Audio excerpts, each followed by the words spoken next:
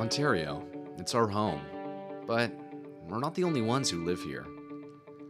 We share this province with about 30,000 other species, but 16,000 are threatened with extinction. That's over half. All of us depend on each other to survive. That's just how life works.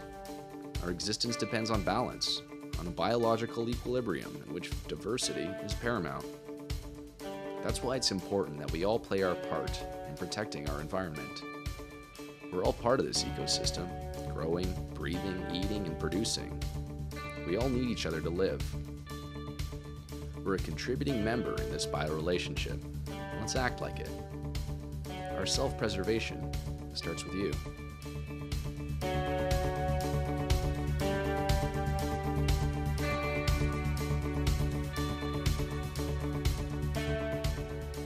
Hi, my name is Chris Krucker, and this is ManoRun Organic Farm. Ryan Crawford, I'm co-owner of Backhouse Restaurant. I'm Ann Sperling. I'm the Director of Winemaking and Viticulture at Southbrook Vineyards. Juliet, Orazietti, and I'm one of the farmers here at Linc Farm. My name is Michelle OrdynieO, and I've been working here with the bees at Weirs Lavender for about 5 years. My name is Kevin Beagle, and we're here at my farm, Weirs Lavender and Apiary.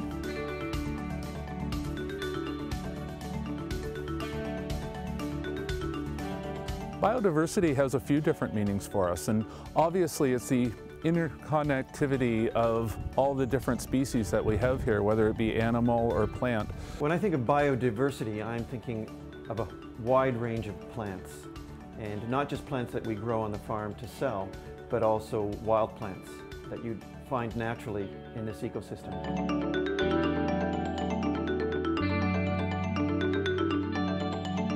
Biodiversity is important to us for a number of reasons, not just social reasons, but economic reasons as well. People, when they come here to visit, and this is an agritourism operation, are expecting to see not just a monoculture, they're expecting to see a wide variety of things when they come out here. So the bees are an attraction, the lavender is an attraction, but also the environment. So it's, one thing kind of supports the other, so it's a bit like biodiversity, where when you have a really good network, you have more stability and you can offer a range of experiences. Biodiversity is incredibly important to me, as well as the bees that I work with and the bees in the area. So crop rotations are going to be big for us. We're getting bees on site as soon as possible, just to help pollinate. We all know the whole ecosystem needs more bees. A complex ecosystem balances itself. It handles things like, let's say, plants that don't belong in that environment. It also creates its own fertility. Plants do a great job of drawing nutrients out of the subsoil and also out of the atmosphere and depositing them right in the root zone. So in 2006, when we set up the vineyard, we committed ourselves to being a biodynamic farm. Teaching people where their food comes from and how it's produced. We started farming about 5 years ago, raising pigs in conjunction with Ravine Vineyard, as they were sort of trying to do an animal program as well as a vegetable program at their winery. So we sort of started working with them. We have a diverse set of compost preparations and a set of standards so that we actually can enable the organics and make things work better. This property was settled 200 years ago, and what they did is they took European agricultural practices and plowed up the acreage for 200 years. Every year they pulled every plant out, and every year they plowed it and they planted it again. And that has really been tough on the ecosystem.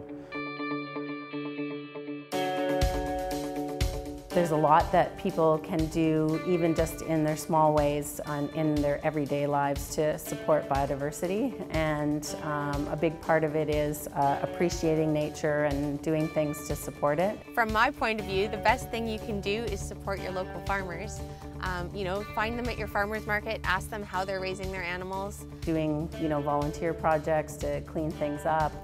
Grass-fed animals and responsible farming practices are really important for sustaining that biodiversity and promoting, a more sustainable agricultural system.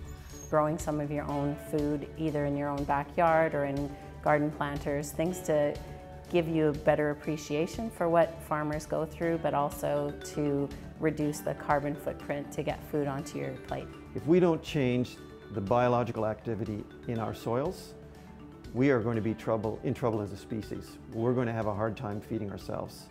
And we're also going to have problems like carbon being released into the atmosphere. So farmers have to take responsibility. Consumers have to start buying locally and from farms that are using sustainable practices. And these councillors and these politicians that are elected at the provincial and federal level have to understand that they're making decisions that will impact the world.